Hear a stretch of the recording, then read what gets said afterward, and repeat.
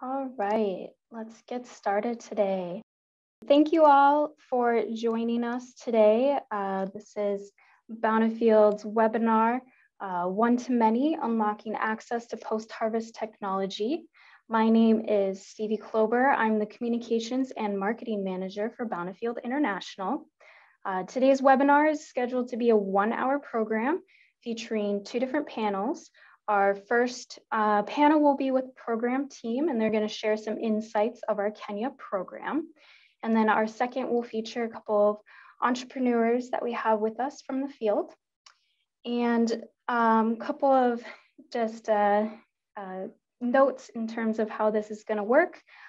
Throughout the webinar, there's a Q&A box. If you could put all of your questions into that box, that would be super helpful for us to keep that organized throughout. And then we'll have some time after both panels to get to some questions. And then you can also utilize the chat box. And if you'd like, make sure that you have that setting to everyone. If you'd like everyone to see your questions on there, then everyone will be able to see that. So a little bit about Bountifield.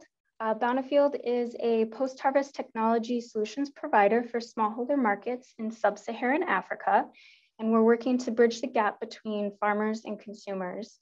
We are based out of Minneapolis, Minnesota in the United States.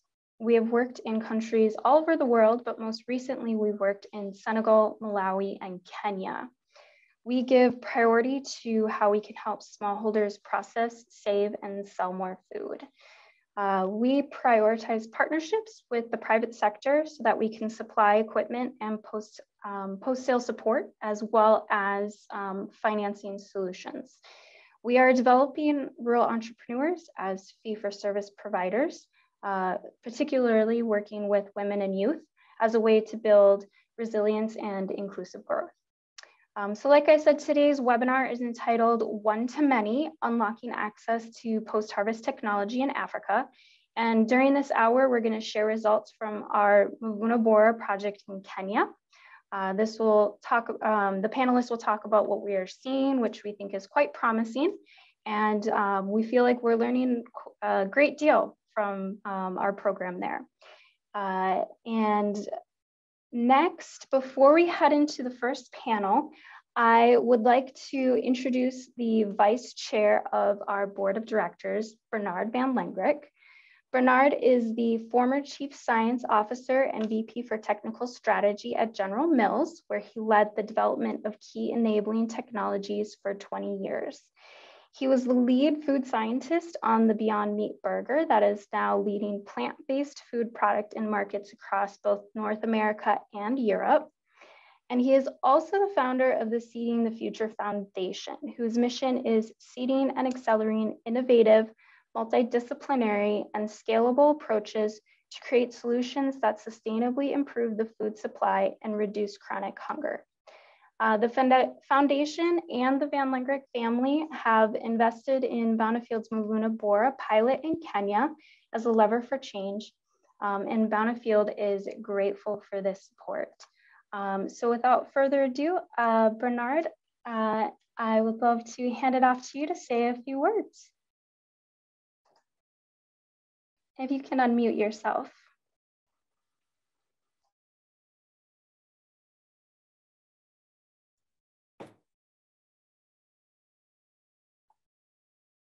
This is good now.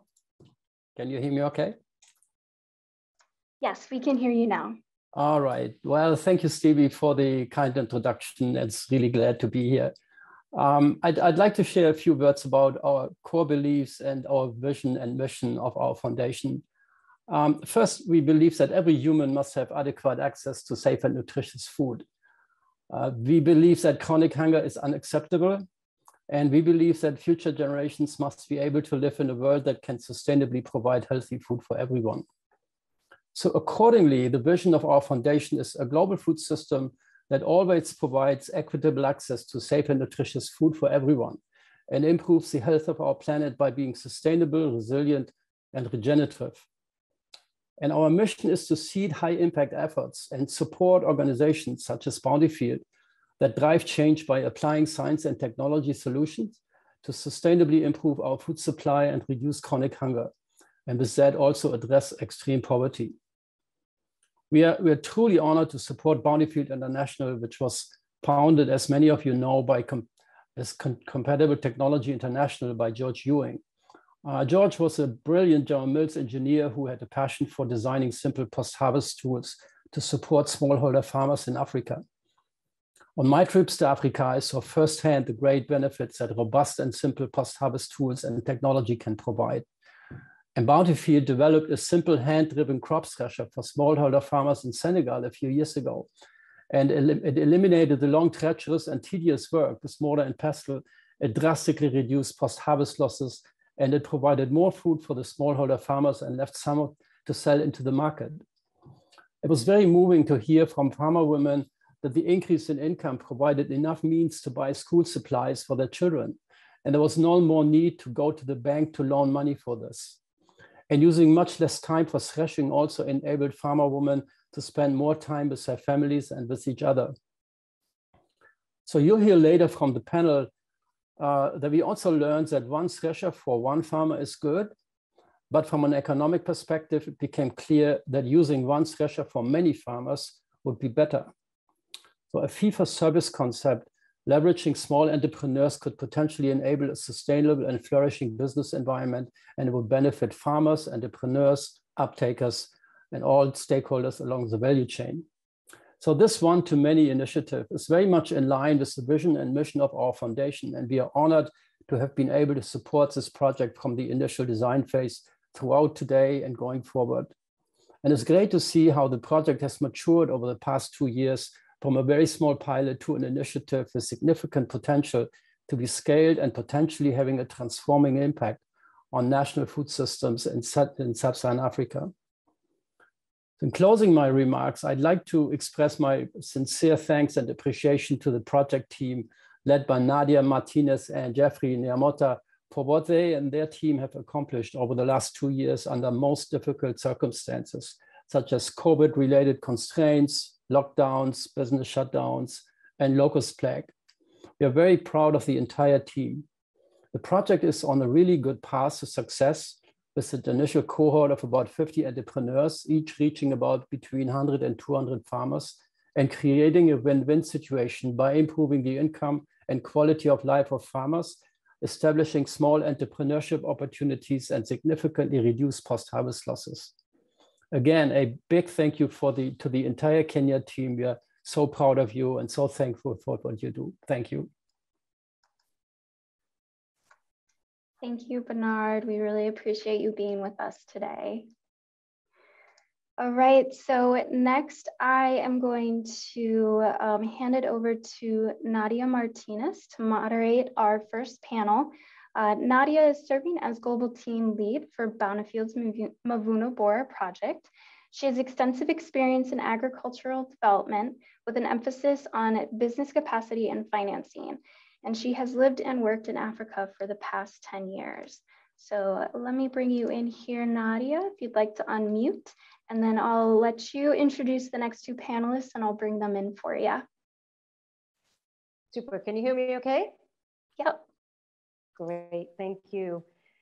Thank you so much. Good morning, everybody. And thank you, Stevie, for the introduction. And thank you, Bernard, for your very inspiring words and your belief in Bountifield. I'm so delighted to be here and really excited actually to be moderating this panel with 2 of my favorite people. Alexandra is CEO of Bountifield International. Many of you probably already know her. Her vision that transformational change requires looking beyond technological innovation to addressing the wider set of issues impacting post-harvest processes led to the development of this one-to-many business model that we'll be discussing today. Alexandra is an expert on global food and agriculture policy and a passionate advocate of women's economic empowerment. So I'm very happy to be talking to you today, Alexandra. And Jeffrey is a market system specialist. He's also an agriculturalist, horticulture by trade, I think, by training, and a team leader whose work over the last 2 decades has resulted in inclusive market-led initiatives that positively impact on the lives of smallholder farmers and rural communities. Besides his home country of Kenya, he has worked in multiple countries throughout Africa and also in Asia. And I've known Jeffrey for, I think, around 10 years now. Alexandra, let me start with you. So I'm sure everyone is interested to know what is the one-to-many approach? Why was Bountifield interested in testing this business model, and what is it? Thank you so much, Nadia. And it's such a pleasure to be here today and to be with you and Jeffrey on this panel. Let me just start by saying one-to-many really refers to, as Bernard mentioned, the fact that one micro-entrepreneur or MSME can reach hundreds of farmers in a remote area who lack access to post-harvest tools and services, and as a result struggle with food loss, low income, drudgery, all the things that we talk about. It embraces the fact that post-harvest technology, of course, is at the center of the solution, but moves away from just a one-off kind of activity to something that really can achieve much larger scale impact. This approach came out of our learnings over the years around technology adoption. Bountifield has always sought to bring small-scale equipment to farmers for processing staple crops in Africa. However, I would say we lacked a business model to accompany the technology. And we were perhaps mired in trying to sell equipment to farmers, individual farmers, who, as many of you know, struggle on a good day to have enough money to meet their needs. We saw value in a market-led approach and certainly partnerships with the private sector, but didn't really quite understand the customer. And so we shifted to focus less directly on the farmer, but on the opportunity to equip post-harvest entrepreneurs or micro-entrepreneurs as fee-for-service providers directly to farmers. And we were able to then see that impact grow immediately. The one-to-many approach, as we've defined it, of course, with your leadership and with Jeffrey's leadership, to really prepare the framework and to pilot and to test and to collect data on this, really includes an offering of 3 business pillars for each micro-entrepreneur to be successful. And allowing them really, if you will, to develop their own brand, their own reputation of excellence in their community. And we'll be talking about them, Jeffrey will be saying more about them, but these 3 pillars include financing, technology, and business support. With this support, our goal is to see that these entrepreneurs, again, can sustain their businesses over time in their communities, that there's an initial subsidy and perhaps an intervention with Bountifield, but that they themselves then take it forward as business leaders and achieve that large scale impact across multiple indicators over time. So again, we work with the private sector, including equipment suppliers and food buyers.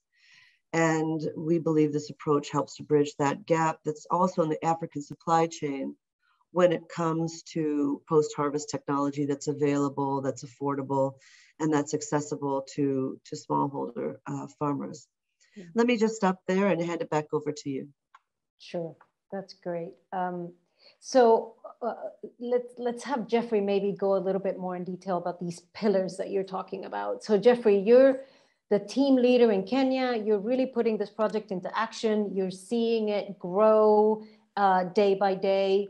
How does it actually work? What are these 3 pillars about? How do you go about delivering them or administering them?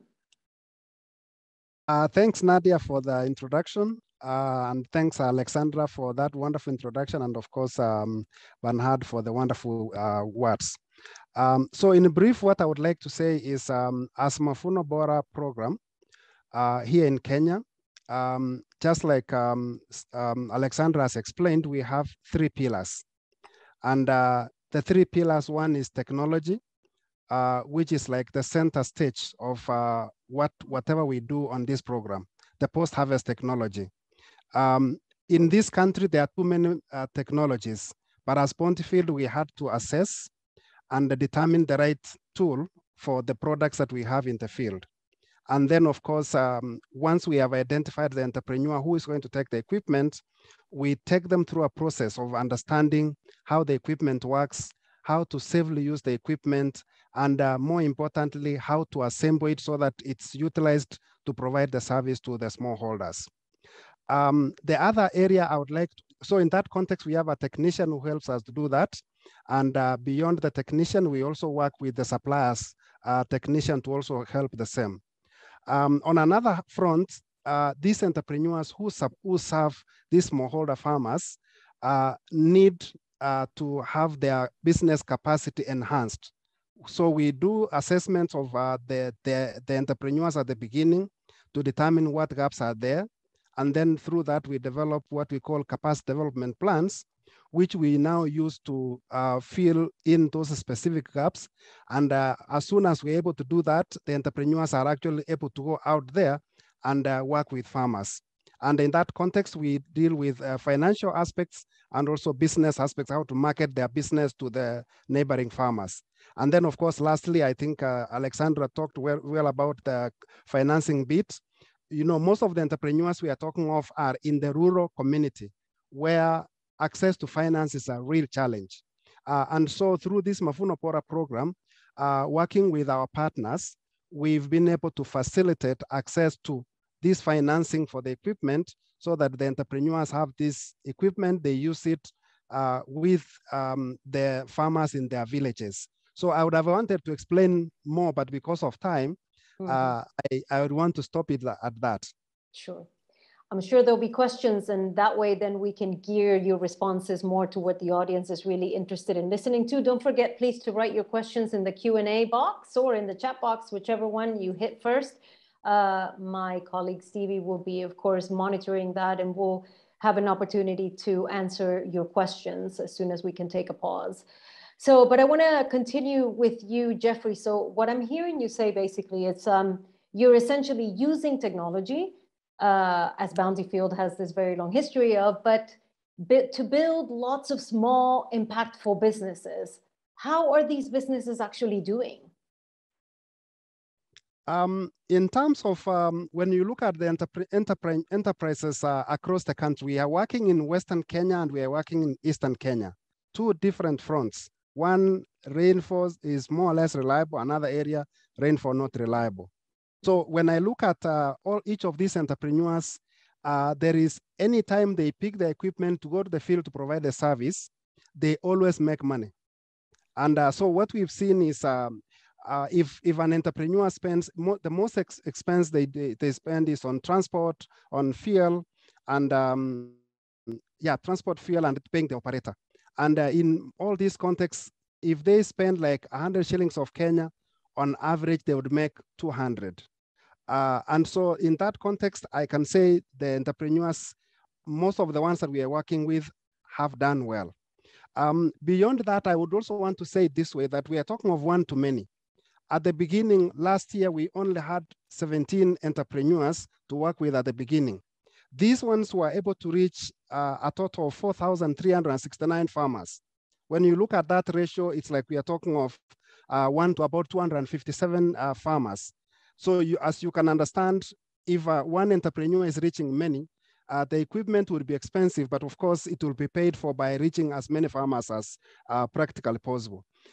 In terms of these entrepreneurs using this equipment, you produce, the products come out very fast. Within an hour, you are able to, say, shell maize, 20 bags of maize. Within an hour, you are able to shell like 10 bags of sorghum. So that already tells you how much the entrepreneurs are making and how much the farmers are saving from using this kind of equipment. So in a nutshell, what I would want to say is the entrepreneurs are making money and saving that money to pay for the equipment so that they also expand to other types of equipment. And I'm glad that one of the entrepreneurs is with us, and she's going to tell us more about how it actually happens. Mm-hmm. Mm-hmm. Welcome, Chair. Yes, great. We'll be really looking forward to hearing directly from them. So Alexandra, let me switch back to you because Jeffrey said something here and I made me think about how challenging this is. All of it is challenging, but when you're talking about addressing an issue that is particularly difficult in terms of how these young people can afford, you mentioned this also in your first remarks, about how they can afford to actually buy these pieces of equipment and get those little businesses going. How are you solving this issue? Thank you so much. Can you hear me? Yes. Okay, great. Clearly financing is always the elephant in the room, and therefore it is a clear part of our business model. I mean, first of all, the average price of a piece of equipment that we would tend to work with is anywhere from, let's say, $600 for a maize sheller to $1,200 for a multi-crop thresher. So well over what an average entrepreneur might have available to spend on a tool or on a business traditionally. Then if you look at what it may take for a business to be successful across multiple seasons for various crops, 2 to 3 machines may be required for the business to sustain itself. So it's certainly less expensive than, a larger SME business that might be $50,000 or something like that. On the other hand, it's out of reach for most people. As many participants in this call will know, most MSMEs, are in the informal sector. Our target entrepreneurs are women and youth who have even more challenges to access credit due to lack of capital and also, some of the bankability requirements that they struggle to meet. So we see that banks like KCB or SACOs, MFIs, and fintechs are investing more and more in asset financing and trying very, in a targeted fashion to reach more smallholder businesses or businesses in smallholder markets. Our vision is to work with partners to provide technical assistance and tailored loan packages for them. The financing that we have tested thus far to help prove concept in our one-to-many approach and to move us more in this direction with financial partners has incorporated a kind of a blended finance offering whereby we, Bountifield, have paid 50% of the cost of equipment and have worked with anchor partners, such as other NGOs or food buyers, to provide the other 50% to purchase the tool. Our anchor partners have identified qualified MSMEs, which we then vet, as Jeffrey alluded to. And those MSMEs pay back the loan for the equipment in full to, to the anchor partner. And in this way, we were able to prove concept around, will farmers pay for the service? And then, is there enough repayment that can actually lead to a repayment on the loan over time? So Bountifield does not manage the loans. Our partners manage the loans, and we help with the support that goes along with that. Farmers, or I should say the entrepreneurs, can pay back between 2 to 4 seasons. And we work with each entrepreneur to help them with marketing and financial management. We have a bankability checklist for them to walk through. And then, when they become more bankable, they'll be ready for larger loans to formalize and expand their business. And one final point I'll make is just that all entrepreneurs with whom we have worked or with whom we are working have been able to cover their operating costs. And more than 60% achieve sufficient volumes and margins that would enable repayment of the capital cost of their machines within 2 to 4 seasons or 1 to 2 years. So we think that's quite promising, actually, and we want to keep building toward that, again, with third-party lenders, and happy to answer any questions on that as would come in. Yeah, that's really great. Thanks so much for that answer. Some of it sounds a bit technical, Jeffrey, but at the core of it all is really improving the lives of farmers and their families. So I know you hear from them regularly. You see them all the time in their homes and on their farms. What are they saying? What are they getting out of this? Wow. I think the first thing I want to link the entrepreneurs earning something from this, and also now the farmers also making money from using this service of threshing or shelling. Mm-hmm. So from what we've been able to see out in the field, like I remember just last year when we went visiting, some of the, you could find women actually threshing manually their sorghum in the field with their little babies getting the dust onto themselves. That is doing it manually. But through the use of equipment and spending the entire day to only process like maybe a bag of 100 kilos. But with the equipment, what is actually happening is the same women who are doing like a bag a whole day are actually able to do within an hour. They've given the business to the entrepreneur to provide the service, they pay, and so their crop is ready for the market. Beyond that, if it's going to rain, like right now it's raining in Kenya, we didn't expect any rains. And in places where the crops are ready and there is equipment, within an hour you've done 20 bags. So you will have actually sold that product to the market, and so that means post-harvest losses will be reduced. The other thing that I've also noted from what the farmers are telling us is that now with this equipment, they are able to expand the acreage on the crop. That means they will make more money from the unit area. Beyond that, now they are seeing an opportunity for them, especially the women, to have more time to do the other meetings like what they call chamas in the village, or do more useful work. And so in terms of time saved, they are very happy about it. Chen will tell you at some point about how some of the farmers are really very happy about this service of threshing, to the point that it has made them want to grow more, and it has also made them earn more to pay fees and things like that. So from the farmer's perspective, I would say there's also the aspect of quality produce to the market, like to East African breweries and the like. So the list is long. Let me stop it at that. That's great. That's what we like to hear.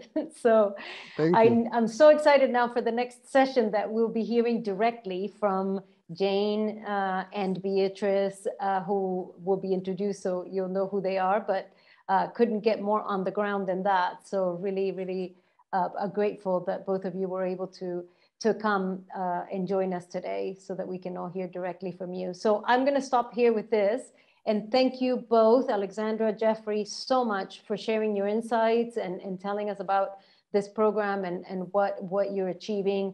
I feel like really we just barely scratched the surface, but I know that we'll hear a lot more from the next panel. So before we go, Stevie, I think maybe if there's a question or two we might be able to take, I'll hand it over to you. Yes, hi. Let's start with this first question here. Does Bountifield market tool equipment to address food safety? So if you want to talk a little bit about food safety.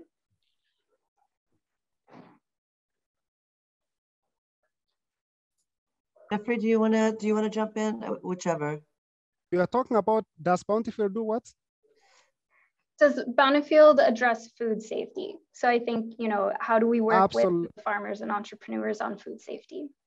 Absolutely. So one of the lead partners here, Sorghum Pioneer, would easily speak to that in the sense that whatever product that is being produced goes through a process.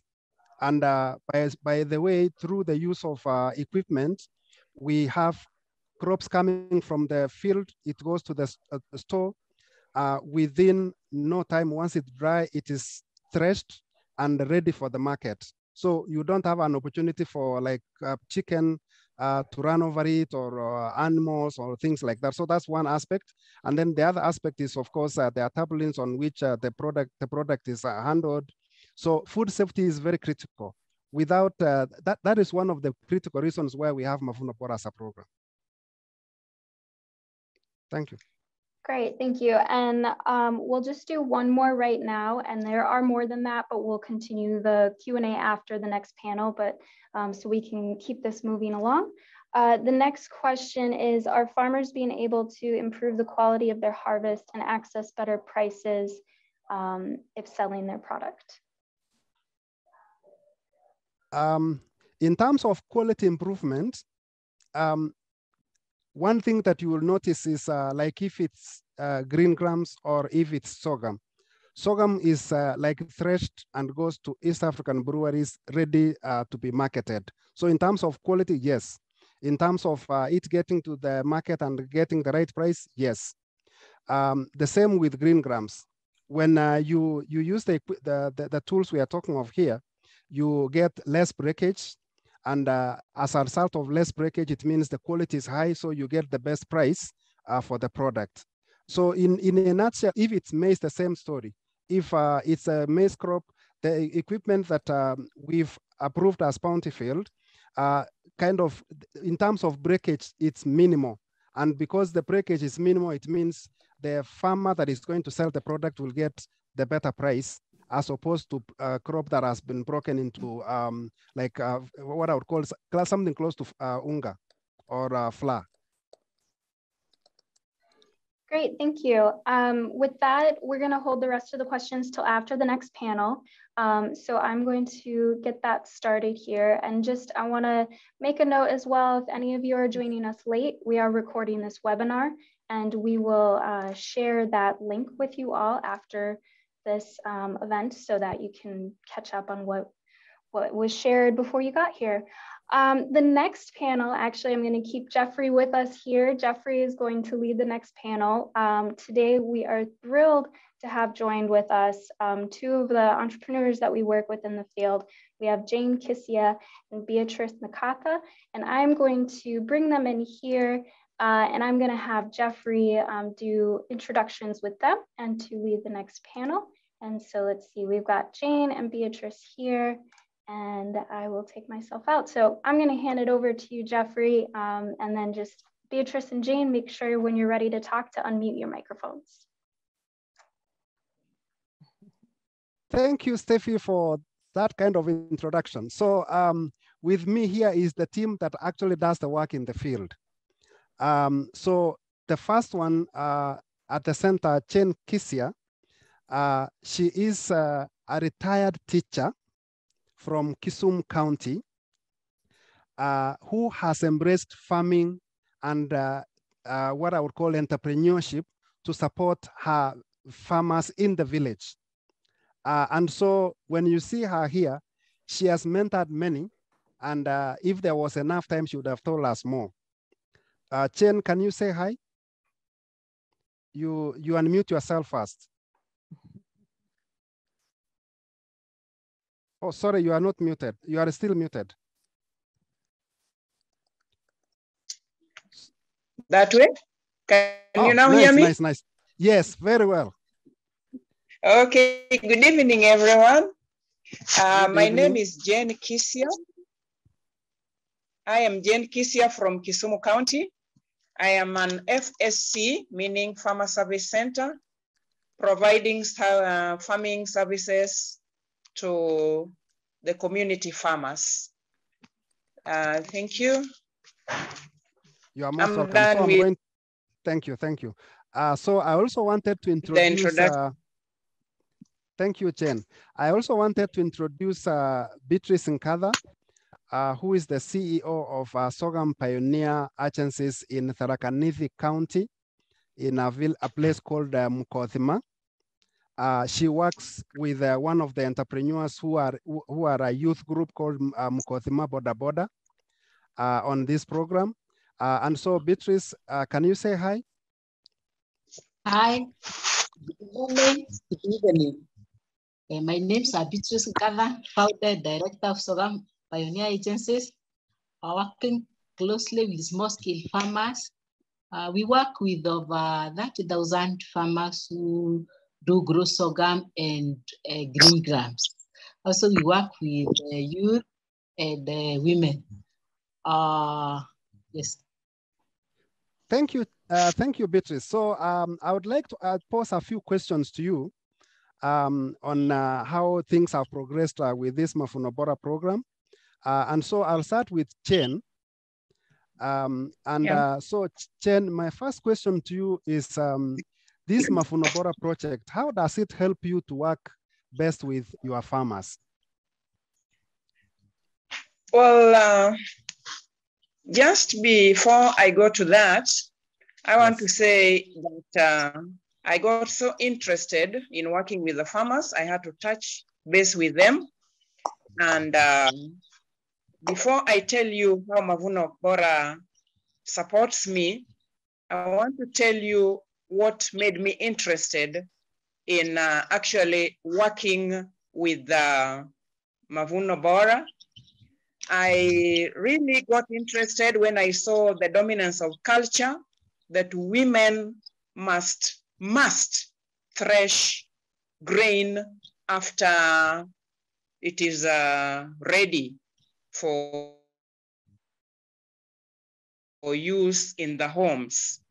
And I saw the women suffering with the children strapped on their backs, spending long hours to produce so little, getting very tired and very dusty and weary, and earning so little out of it.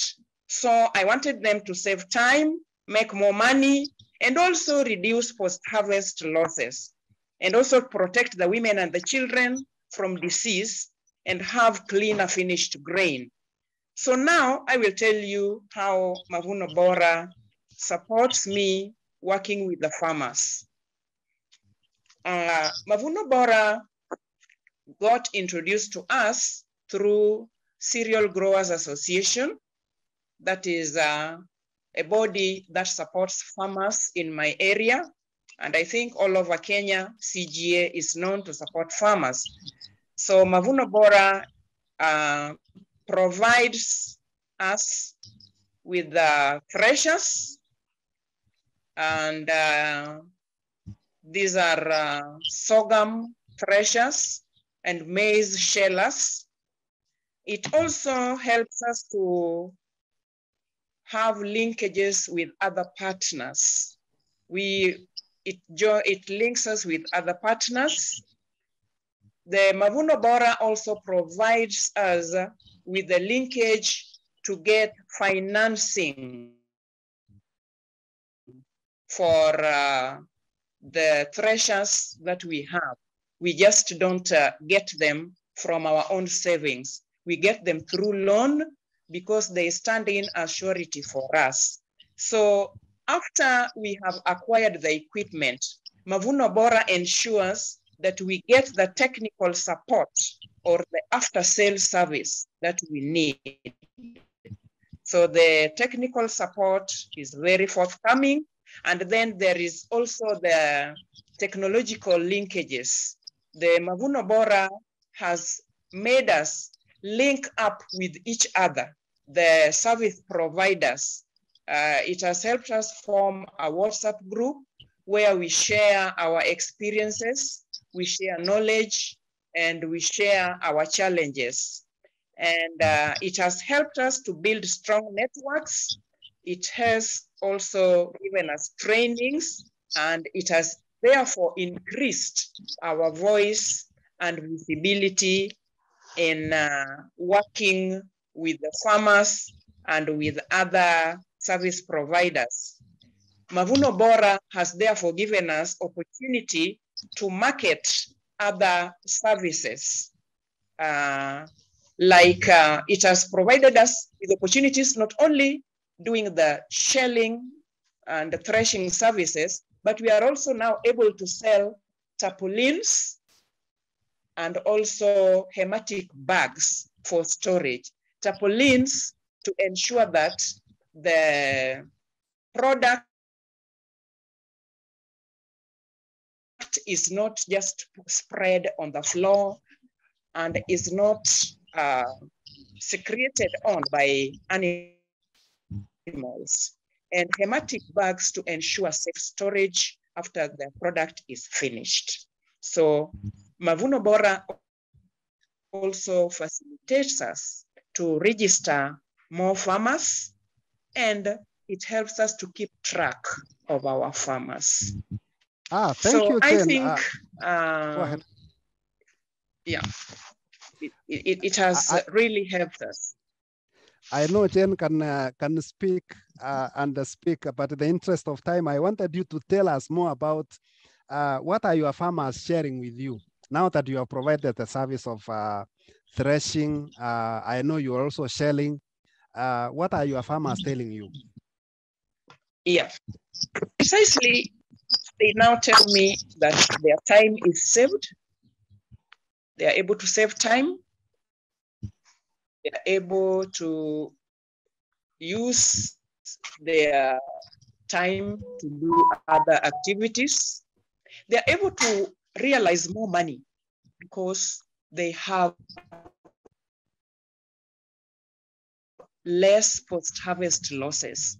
For example, I have a farmer I served in Homer Hills. From the same harvest, he used to make like 60 bags. But when I threshed for him, he made 100 plus bags. So he was so excited. In fact, I had planned to charge him 250 shillings per bag for threshing. But after seeing that he had made 100 plus bags, he offered to pay me 300 shillings per bag for threshing his sorghum. So now the farmers are also now telling me that they now have cleaner grain. So basically, they are talking more about time, economy, and cleanliness, and also improved health in a nutshell. Oh, thank you. Yeah. That is interesting. So that means the farmers are actually making money just like you are making from offering the service. Yes. So I would also want to understand, you got a loan and you've been able to pay. Can you tell us one or two challenges that you see in the loan repayment process? Yeah, I got a loan. Actually, I got an equipment by way of loan. First, the equipment came quite late. When it came, we had just harvested and we had finished the manual threshing. The manual threshing had been done, so there was no grain to be threshed for a whole year until we would expect another harvest. So that was a big challenge. That notwithstanding, there was also the challenge of the short period of loan repayment, 12 months. We had expected that the loan would be a 24-month issue. But when it came, we were told that it was to be paid within 12 months. So it was actually unreasonable for us. I felt it was unreasonable. Another challenge that we met was that the farmers were not ready to easily adopt the new technology. They had been so used to the manual threshing that they no longer wanted, they didn't quite adapt it easily. And then there was also the myths attached to it that, oh, the machine will break the grain, the weevil, it will grind it, and the weevils will fall like rain. And this kept away customers for quite some times. So this made us to make a lot of very many free trials just for the farmers to see. And when we were making the free trials, we were actually losing money. And then there was also the challenge of transporting and moving from place to place and retention of the operator with these underlying challenges. Oh, so I think what I've understood here is from your side, there are those challenges, but the good thing is you've been able to go through them, and you've reached the point of being able to repay your loan. Maybe one other question I would like to ask is, I see you as a very good mentor. Whenever you talk to other entrepreneurs, they really like it. And then, of course, I would like to finish with a question as what are your plans moving forward?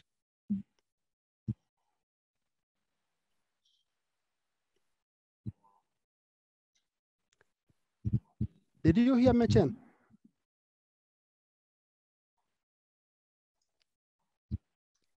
It looks like she may have frozen. So why don't we ask the next question for Beatrice in the time being? Okay. So Beatrice. Yes. Now that our friend is frozen, we understand technological challenges from Kisumu. She can come and add more those last questions when we continue.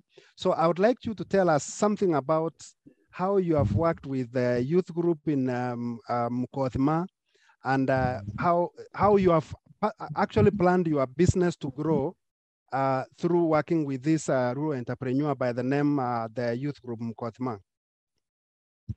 Okay, thank you so much. Maybe it would be a good idea to start from where you thought it was nice for you to engage with us on this Mavuno Bora program.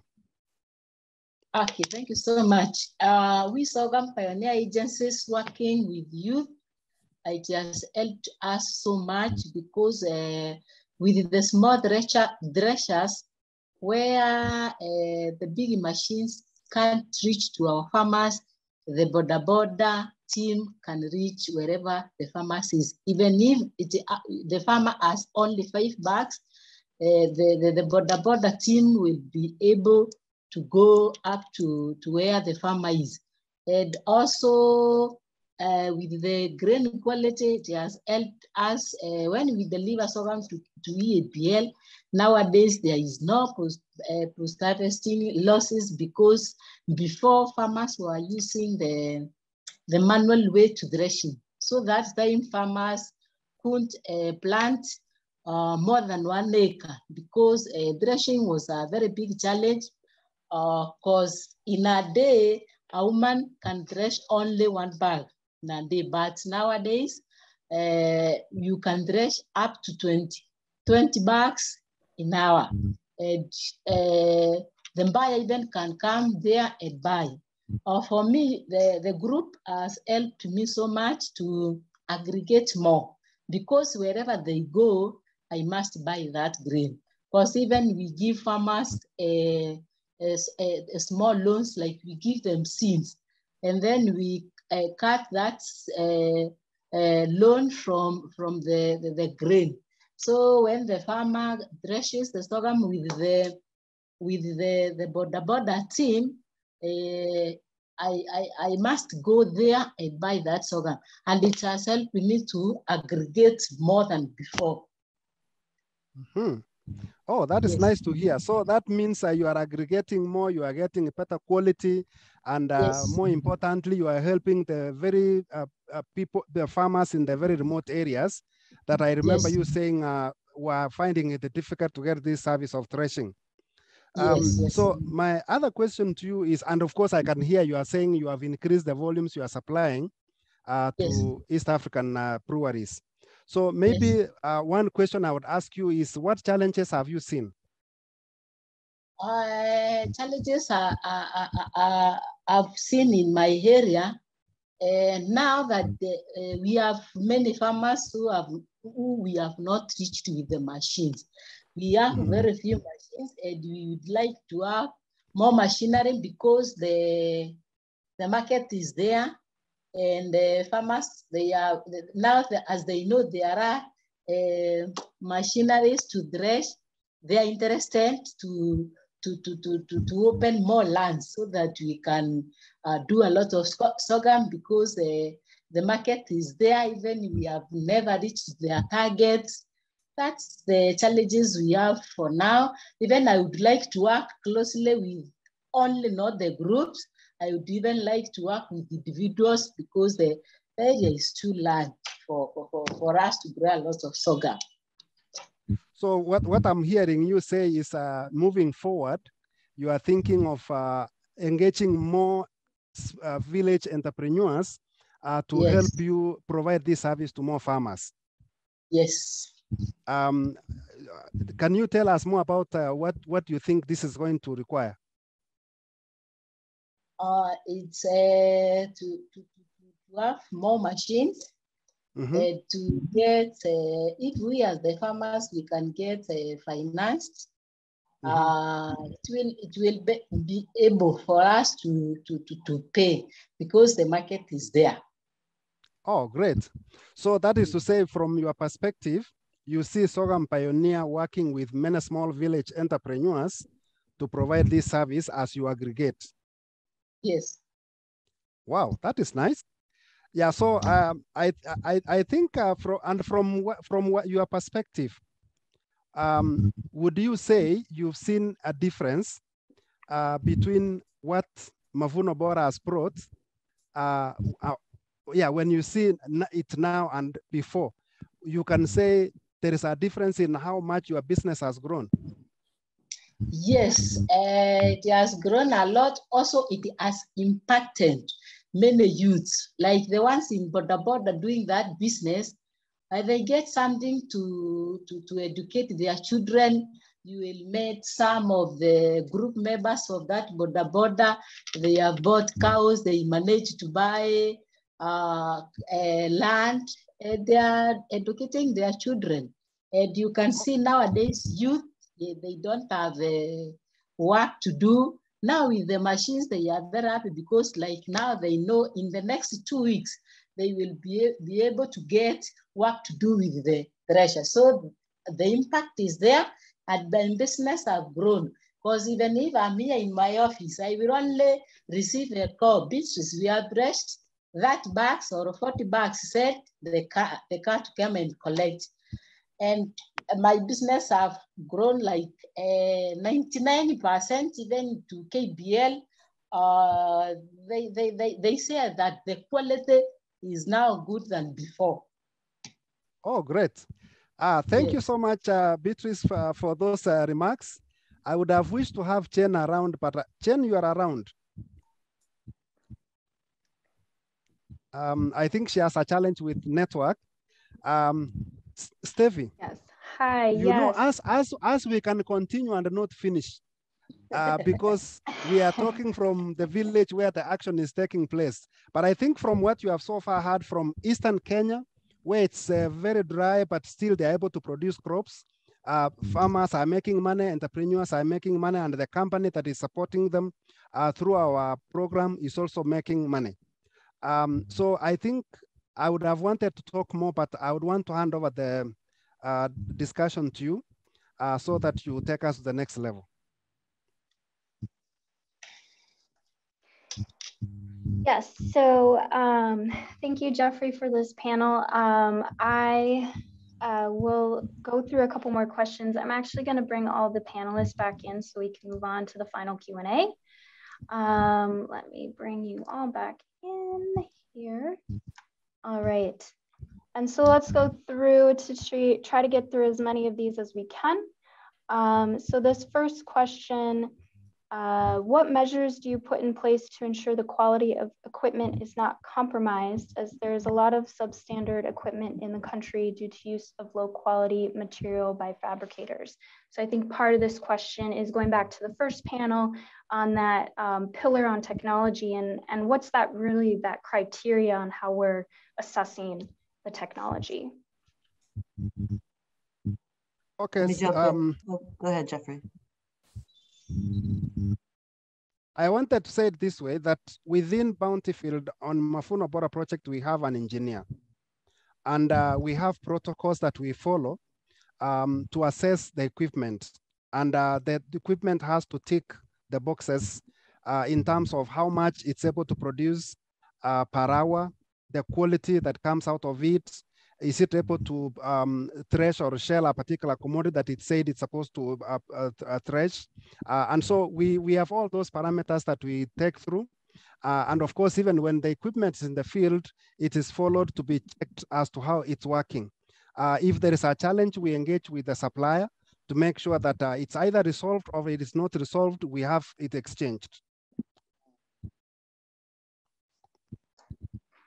Great, thank you for that answer. All right, so the next question that we have, does the entrepreneur do all the threshing by per himself, or does the farmer help out with that process? So if we could just kind of talk a little bit more about how that fee-for-service model really works. I've wished someone else answer, but I can answer because I'm with this. Maybe Beatrice? Yeah, Beatrice. Yes. Sorry? Yes, Beatrice. So we had a question here from the audience of whether or not the entrepreneurs do all the threshing themselves or if the farmer helps out with that process. And so I think this question really gets to the understanding of how that fee-for-service model works. So if you want to talk a little bit about how that works with the customer of the farmer and how the threshing is actually done.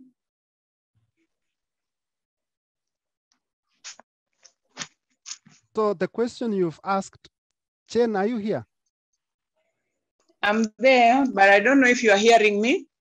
Yeah, I'm hearing you very well. So the question is that is being asked here is when you go to provide the threshing service to your neighbor.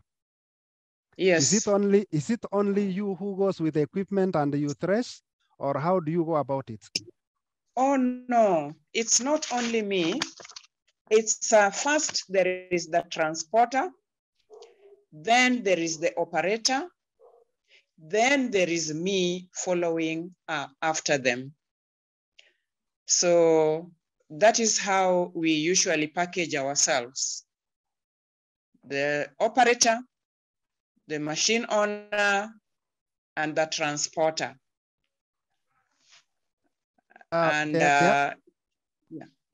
The other question they had was whether the farmer that you are going to thresh for helps you in any way. Yes, the farmer helps.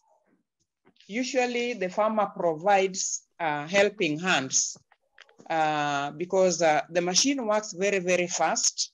So the three of us can actually not accomplish the work with the speed that we would wish. So the farmer usually organizes for other 3 or 4 fellows to be collecting the grain and bringing close to the machine. The farmer also helps in making sure that the product that we are going to thresh or shell is actually dry, because we only work with very, very dry.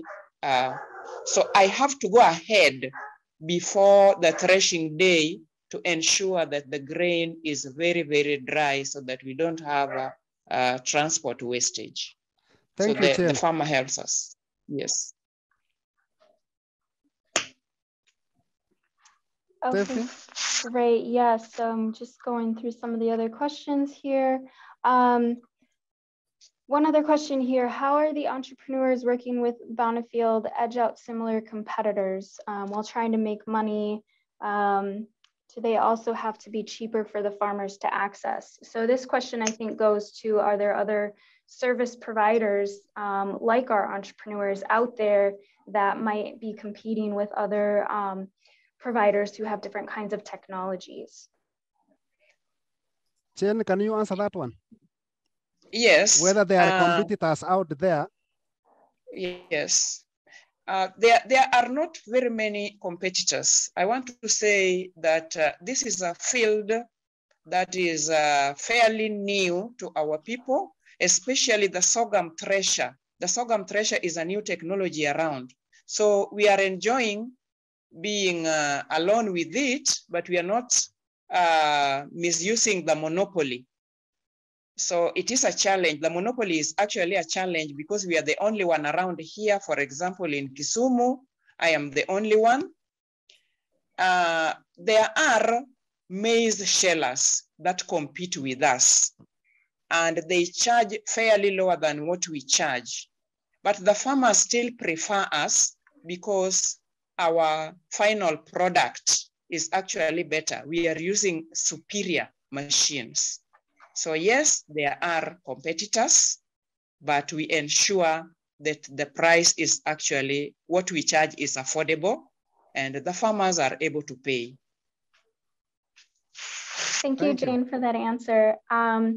I need to wrap up this webinar today. It is 11 o'clock already. Time certainly does fly when you're having a good time and learning some new insights.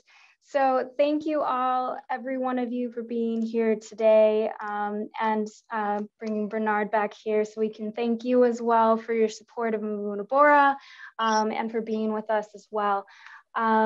I know there's lots of other questions that we didn't get to. I will kind of review those afterwards as well and see if there's anything else that we can maybe respond to when I send out the link and just add some more information. We do also, if you visit our website, we do have a couple of white papers on the Mavuno Bora program that we have published. And so you'll be able to access that with a lot more information about the program. I'll just pop that link real quick into the chat. And that's it. So again, I just want to thank you all for spending this hour with us today.